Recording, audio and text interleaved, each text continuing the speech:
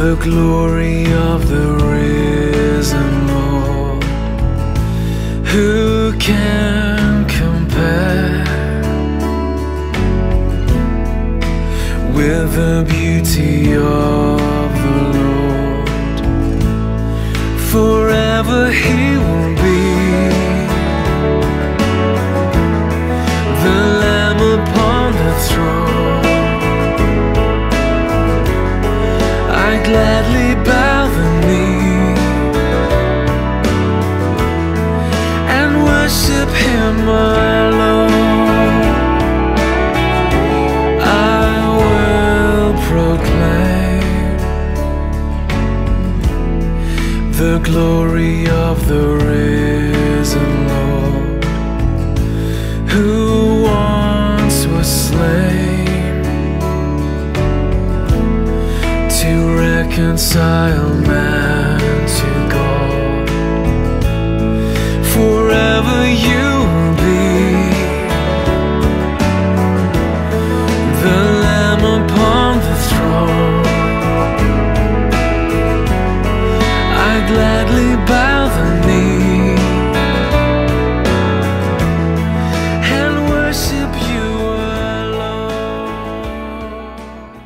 Good morning and welcome to worship once more as we continue our celebration of Jesus' resurrection and its importance for us all in our daily lives.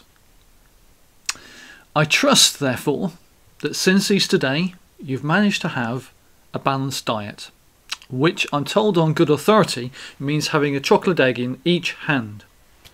So, if you're in the mood of the volition or the need, feel free to raise your hands in worship and even dance for the Lord.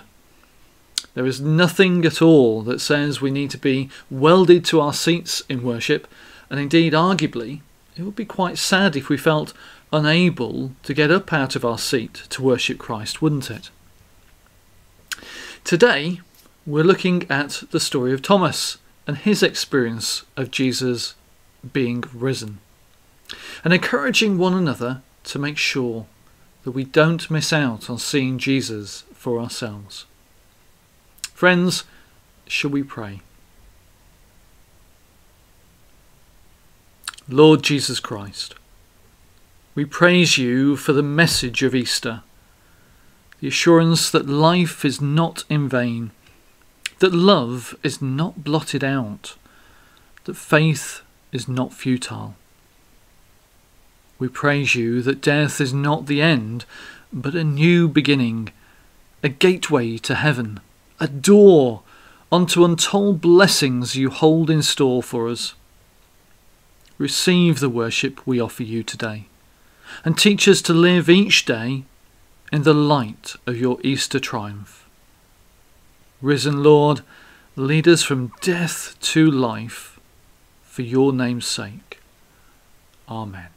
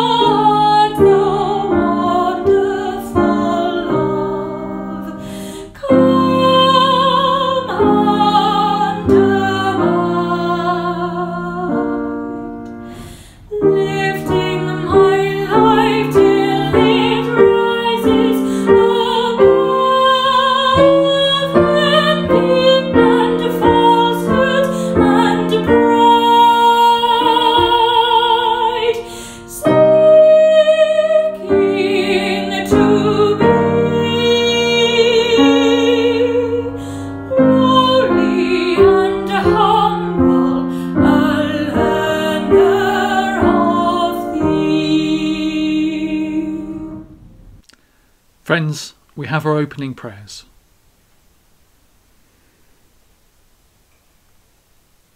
Gracious God, we thank you that our faith is not founded on theory or speculation, merely on the idea of theologians or the musings of philosophers. It is rooted in what individuals have seen and heard, in the living testimony of ordinary people like us, in the witness of countless generations of believers who have encountered the risen Christ for themselves through his Spirit. In him you came, you lived, you died, you rose again, making yourself known through the concrete events of history, for all who saw for themselves and passed the message on. Receive our thanks. And for all that we experience today of your continuing love and life-giving purpose, we give you our praise in joyful worship, all through Jesus Christ, our risen, victorious Saviour. Sovereign God, we may not understand how you raised Jesus from the dead, how you breathed life into his body, how you rolled the stone away from the tomb, how he appeared unrecognised to Mary in the garden, and to disciples on the Emmaus road, how he walked through locked doors to be with the apostles, how he repeatedly appeared from nowhere to stand among his followers.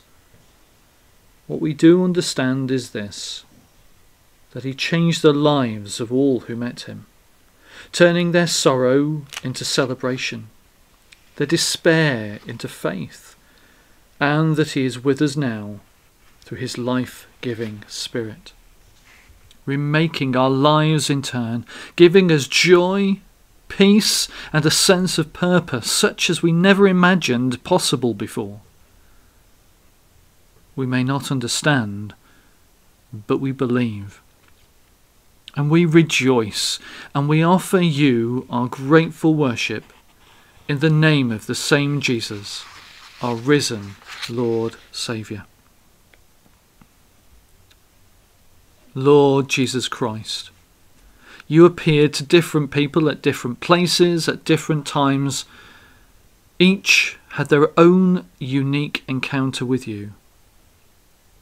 And it was only when you met with them, face to face, that the truth dawned. Only then that they dared to believe that you were alive. Lord Jesus Christ, we cannot see you quite as they did, but we too can meet with you and experience the reality of your living presence. Meet with us now as we worship you. Live in us always, so that our lives might resound to your praise and your glory. Thanks be to God. Amen.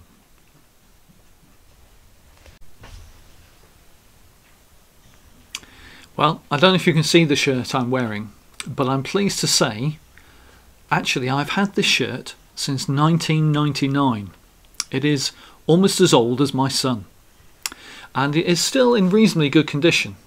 It's not the oldest piece of clothing I have. I have a jumper which goes back to 1986, which I'm quite chuffed about, although to be fair, it has a little bit of paint over it these days, and is only really usable for garage and gardening. But the story I want to tell you about is a man who was a beggar who met a king who gave him some new clothes. No, it's not that story. This one, I think, is a different one. So, we have the story of the beggar and the king. There was a beggar who lived near the king's palace, and one day he saw a proclamation posted on the outside of the palace gate. The king was giving a great dinner, and anyone dressed in royal garments was invited to the party. The beggar went on his way. He looked at the rags he was wearing and sighed. Surely only kings and their families wore such royal robes, he thought. But slowly, An idea crept into his mind. The audacity of it made him tremble. Would he dare? He made his way back to the palace, and he approached the guard at the gate. "Please, sir," he said, "I'd like to speak to the king." "Wait here," the guard replied, and in a few minutes he was back. "His Majesty will see you," he said, and led the beggar in. "You wish to see me?" asked the king. "Yes, your Majesty. I want so much to attend the banquet, but I have no royal robes to wear. Please, sir, if I may be so bold, may I have one of your old garments, so that I too may come to the banquet?" The beggar shook so hard he couldn't see the faint smile that was on the king's face. "You've been wise in coming to me," the king said, and he called to his son, the young prince. "Take this man to your room and array him in some of your clothes." The prince did just as he was told, and soon the beggar was standing before a mirror, clothed in garments that he'd never dare hope for. "You are now eligible to attend the king's banquet tomorrow," said the prince. "But even more important, you will never need any other clothes. These garments will last forever." The beggar dropped to his knees. He said, "Oh, thank you," he cried. But as he started to leave, he looked back at his pile of dirty rags on the floor, and he hesitated. What if the prince was wrong? What if he would need his old clothes again? Quickly he gathered them up and took them with him.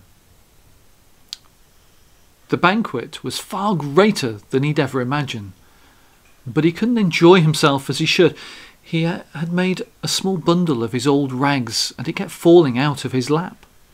The food was passed quickly, and the beggar missed some of the greatest delicacies. Time proved that the prince, however, was right. The clothes did last forever, but still the poor beggar grew fonder and fonder of his old rags. As time passed, people seemed to forget the royal robes he was wearing. They saw only the little bundle of filthy rags that he clung to wherever he went. They even spoke of him as the old man with the rags. One day, as he lay dying, the king visited him. The beggar saw the sad look on the king's face when he looked at the small bundle of rags by the bed. Suddenly, the beggar remembered the prince's words, and he realized that his bundle of rags had cost him a lifetime of true royalty. He wept bitterly at his mistake. And you know what? The king wept with him. You see, we've been invited through Christ into a royal family, dressed, as they say, in robes we cannot deserve. That is the family of God, to a feast at God's dinner table, and all we have to do is shed our old rags and put on these new clothes of faith, which are provided through God's Son himself, Jesus Christ. But we can't hold on to all our old rags and think things stay the same. When we put our faith in Jesus, we must let go of the sin and the sadness and the old ways of living. Those things must be disregarded if we are to experience the true royalty and abundant life in Christ that is on offer to us. Paul says in 2 Corinthians, "Behold, the old is passed away, the new has come." Friends, think of the old rags to which you cling, the old ways, even the old ways of faith, and ask, are they leading you to Christ and into that royal life, that godly life, or are they holding you back? Let go of what stains you, what detracts from your faith, but cling to that which leads you to God. Thanks be to him. Amen. Our reading today follows on from the beginning of John chapter 20 with the appearance of Jesus to the women at the tomb. We have verses 19 to 31 in which Jesus presents himself as the risen Saviour to his disciples and then subsequently to Thomas as well. On the evening of that first day of the week, when the disciples were together, with the doors locked for fear of the Jews, Jesus came and stood among them and said, "Peace be with you." After he said this, he showed them his hands and his side, and the disciples were overjoyed when they saw the Lord. Again Jesus said, "Peace be with you. As the Father has sent me, so I am sending you." And with that he breathed on them and said, "Receive the Holy Spirit. If you forgive anyone his sins, they are forgiven. If you do not forgive them, they are not forgiven." Now Thomas, called Didymus, one of the 12, wasn't with the disciples when Jesus came. So the other disciples told him, "We've seen the Lord." But he said to them, "Unless I see the nail marks in his hands, and put my finger where the nails were, and put my hand into his side, I will not believe it." A week later, the disciples were in the house again, and Thomas this time was with them. Though the doors were locked, Jesus came and stood among them and said, "Peace be with you." Then he said to Thomas, "Put your finger here. See my hands. Reach out your hand and put it into my side. Stop doubting and believe." Thomas said to him, "My Lord and my God." Then Jesus told him, "Because you have seen me, you have believed. Yet blessed are those who have not seen and yet have believed." John tells us Jesus did many other miraculous signs in the presence of his disciples, which are not recorded in his book. But these are written so that you may believe that Jesus is the Christ, the Son of God, and that by believing you have life in his name. Amen. You know, if we're honest, none of us really like the idea of missing out, do we? That's why there's always such a rush for big events. That's why everybody is holding out for their vaccine and their second dose. That's why we register for things so far in advance. Why we binge watch so much television these days. You know, it's like the BBC iPlayer says, making the unmissable unmissable. So when Jesus appears to the disciples and Thomas isn't there, we can only imagine how he felt, realizing what we may have missed, what he may have missed, wondering why Jesus came and we weren't there, asking what was so important that kept him from meeting Jesus that day. It's so easy to feel in those scenarios that others are preferred by God over us, and we feel unwanted, unloved, pushed to the edge. We don't know where Thomas was, but what we do know is that when his friends next see him, they try hard to tell him that Jesus is alive. But because he wasn't there, he doubts. He maybe looked at the calendar and thought, this is an April Fool, guys, come on. So he finds it hard to believe and wants proof. He himself needs to see and to touch Jesus.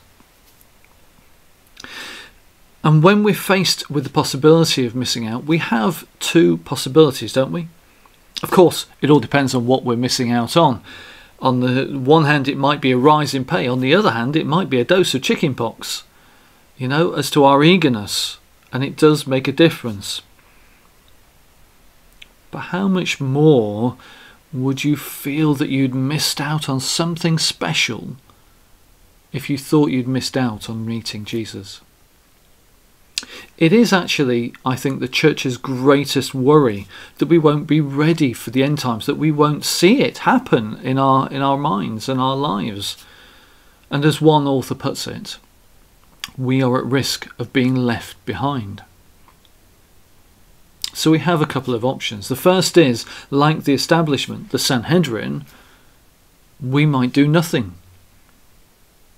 Well, we'll come back to them shortly, I think. Or secondly, we might do what Thomas did and be honest and ask Jesus to reveal himself to him. I mean, after all, Jesus has already appeared to the other disciples. Why shouldn't he appear again? And why shouldn't he appear to Thomas this time? So when Jesus appears again, once more it might be added in that locked room, and Thomas is there, we see what happens. We can see that the other disciples didn't push Thomas away going, you're on the outside, mate. Too late, you missed your chance. They wanted Thomas to stay with them and wanted Thomas to see Jesus for himself.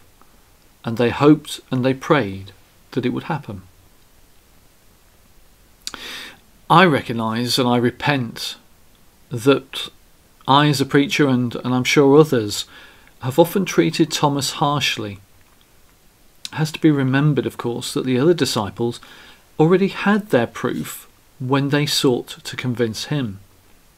John seems to include this account not because Thomas is an exception, but because he's so typical. That is, he reacts with the same doubts that all the disciples have displayed at one time or another.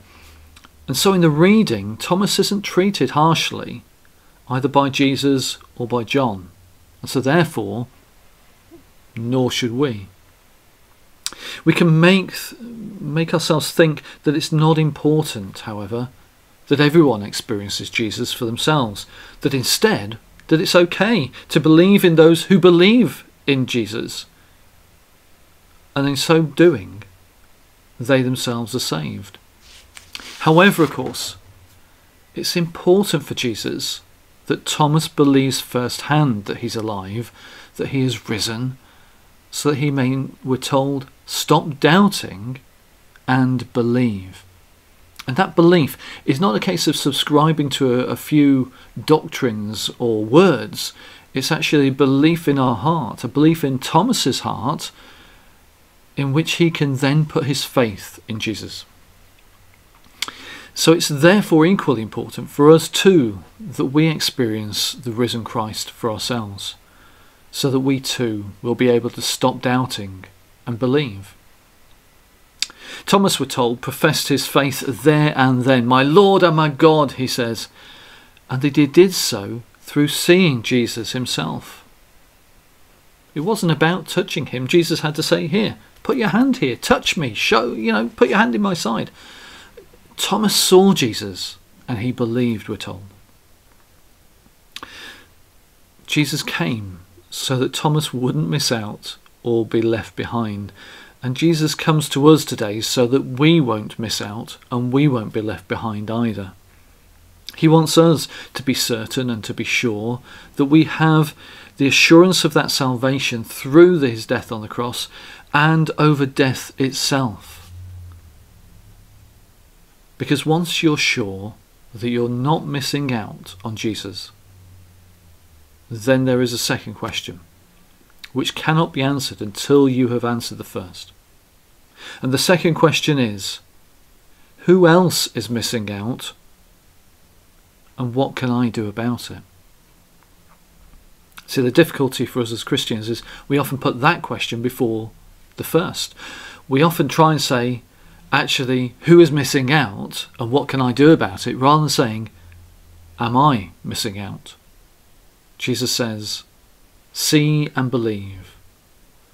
Have faith that you're not missing out or left behind. And then you will have faith to share with those who are missing out, who are at risk of being left behind. So Jesus appeared to them as individuals, and yet the commission is given to them on an equal basis. They are all to go and make disciples. Why? So that none in the world shall miss out on knowing Jesus is alive. Just as the Father sent him, so Jesus sends his disciples. So Jesus sends us into the world. And it's this close experience of him and his commission that is therefore not for the few, not for the enthusiastic, outgoing people in our congregations alone, but for us all, for the great many. We read today not only of Thomas and Peter and John, but actually when we look forward into the book of Acts, we see that all of the apostles were arrested at one time or another. Why? Because they had filled Jerusalem with their story of Jesus' death and resurrection. You see, there's no such thing as a silent witness unless you're watching a TV programme. We all know what kind of witness that is. It is in the conviction that Jesus is alive and that he provides that forgiveness for us in our sins that we can then share something with others. Jesus says, once we stop doubting and we believe, that's when we have a story to tell. When in our hearts we know that we are loved by Jesus, we will know that we're forgiven by him. And that sense of security and longing to share overflows and bursts from us naturally. We don't need to make an effort. We don't need to force it out. It just happens. You see, Jesus doesn't have favourites. However, he does have some followers who will listen more than the rest. He does have some followers who will respond more readily than the rest, and some who are more faithful than the rest. Which is how we come to find the apostles standing before the Sanhedrin, those arguably with their heads in the sand. The disciples, the apostles, are charged with telling all of Jerusalem about how Jesus is the Messiah, who was killed by the very Sanhedrin they stand before, and yet is alive again to prove how wrong they were and how right he was. What a charge to make. But like the old saying goes, was there enough evidence to convict them? And if we're in their shoes, accused of being followers of Jesus, is there enough evidence to convict us of following him? Some of the wise ones had anticipated the Messiah's arrival. However, as so often happens, they missed the small print. You know, those little words in about 0.5 script on a box that we all see and then ignore. This product may vary from what's on the picture on the box due to ongoing developments. It wasn't what they were expecting, and so they missed out. And it happens so often, doesn't it? Take children eating vegetables. How often do we tell them how great sweet corn is, or how great carrots are, and all the rest of it, and they go, ugh, no, I'm not eating that. But it's not just about being good for you. It's actually being good to enjoy itself. It wasn't what they expected, wasn't what they wanted, and so they missed out by rejecting it.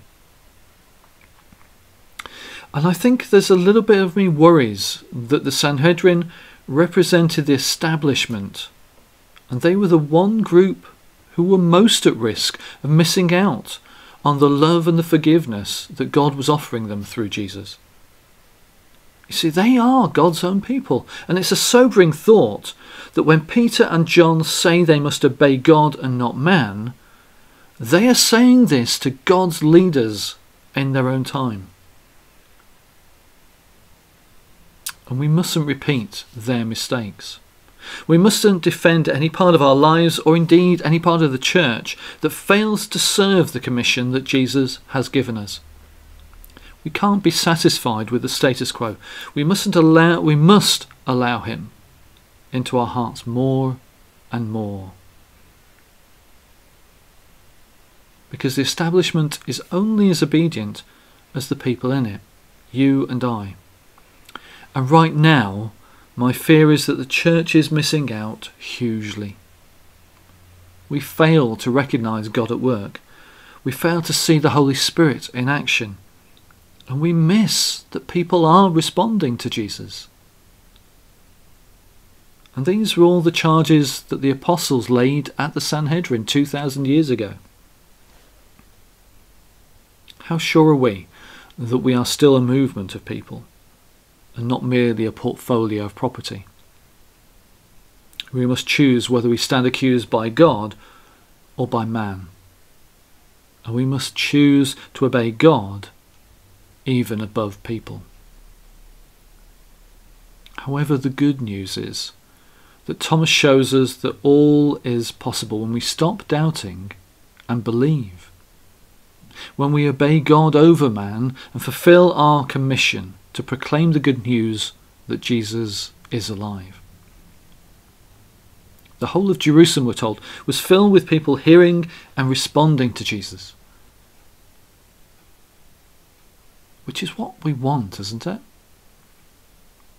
We can forget that Jesus is with us till the end of the age, that Jesus wants to meet you not only in the past, in the early days of your faith, but today and every coming day. If we will follow, Christ will lead. Jesus does not want you or anyone else to be left behind. He wants you to have more and more of him. Desire him. Search for him with all your heart. Be open to him, and you will find him. On that day, on that night, Thomas declared, "Jesus, my Lord and my King." Such was his conviction that tradition has it that Thomas went as far as India, and that when the earliest Western missionaries arrived and announced they were bringing Jesus, the locals praised God and said, "Welcome, brother. He's already been here before you, thanks to Thomas." Thomas stopped doubting and believed. And therefore, by reputation, millions of other people have stopped doubting and believed. They have known that Jesus is alive.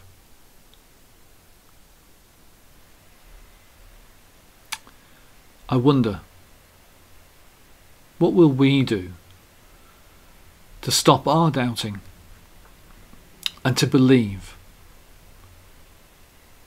And then also to ask, who else is still missing out on Christ? Lord, guide our steps and our hearts, we pray. Amen.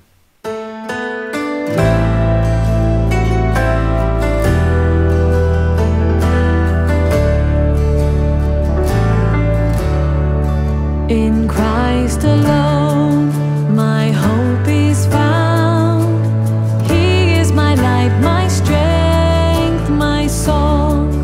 This cornerstone, this solid ground, firm through the fiercest drought and storm. What heights of love, what depths of peace, when fears are stilled, when striving cease.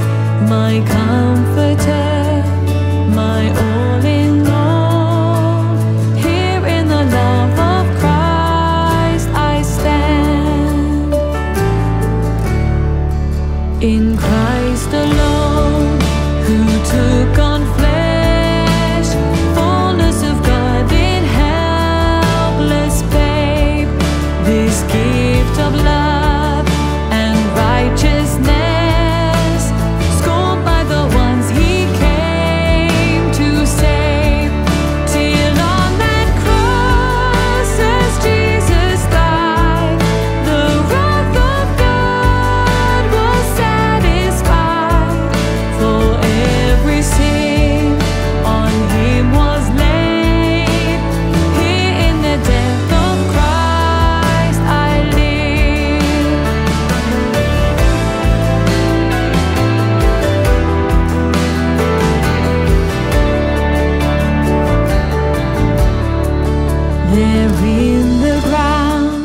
His body lay, light of the world by darkness slain, then bursting forth in glorious day, up from the grave he rose again.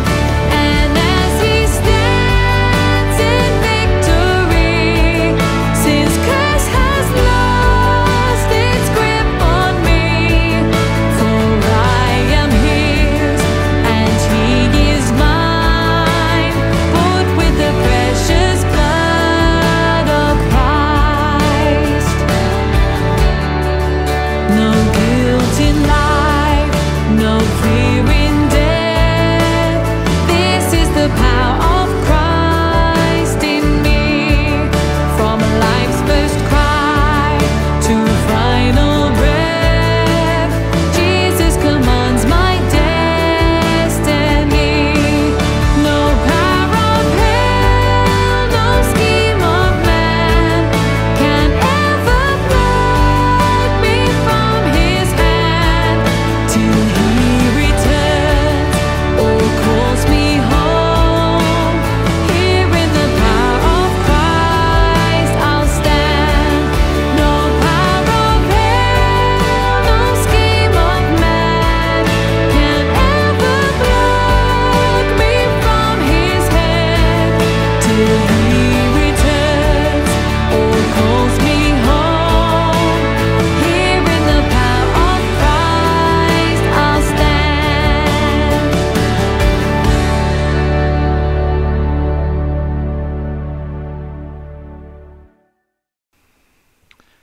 We have our prayers, in which there'll be a prompt and a response on screen, and this prayer will be followed by the Lord's Prayer. Let's pray.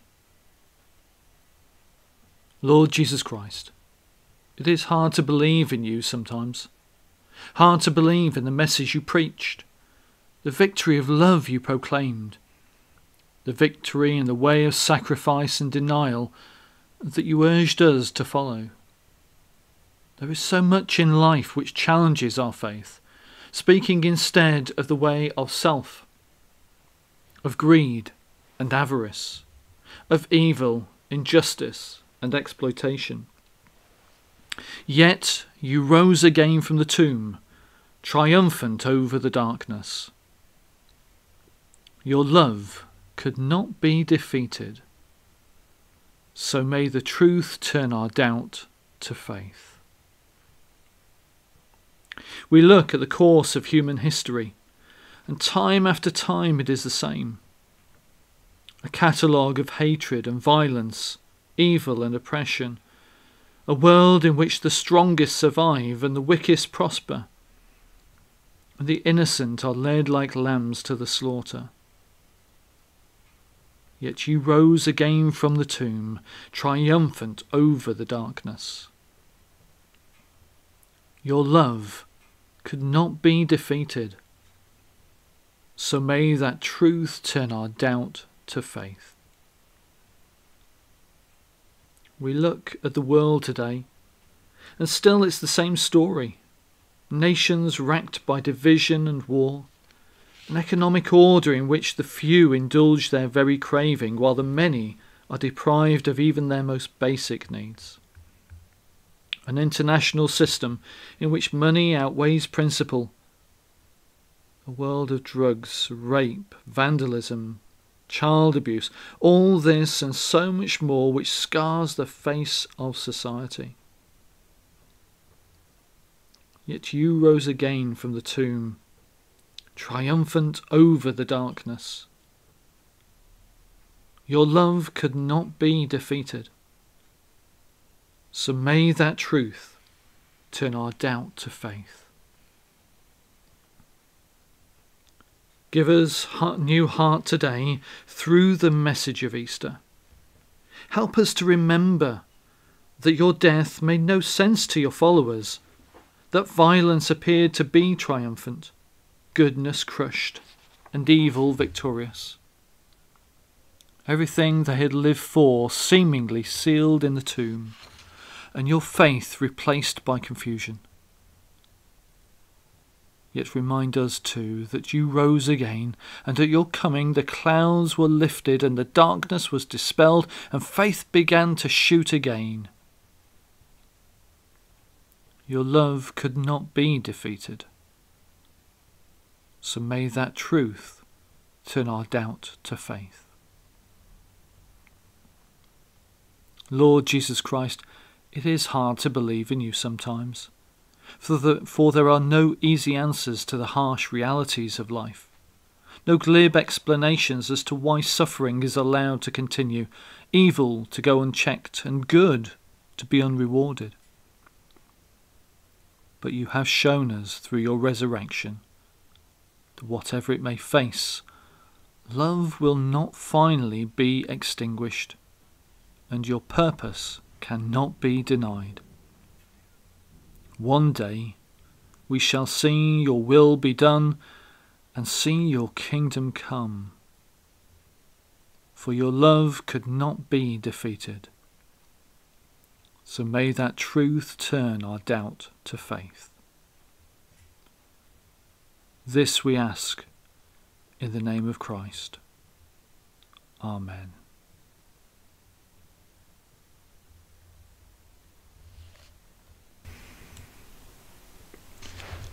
Our Father, who art in heaven, hallowed be thy name. Thy kingdom come, thy will be done, on earth as it is in heaven. Give us this day our daily bread, and forgive us our trespasses, as we forgive those who trespass against us. And lead us not into temptation, but deliver us from evil. For thine is the kingdom, the power and the glory, forever and ever. Amen. Let's share the grace to conclude. May the grace of the Lord Jesus Christ, the love of God, and the fellowship of the Holy Spirit be with us all, evermore. Amen.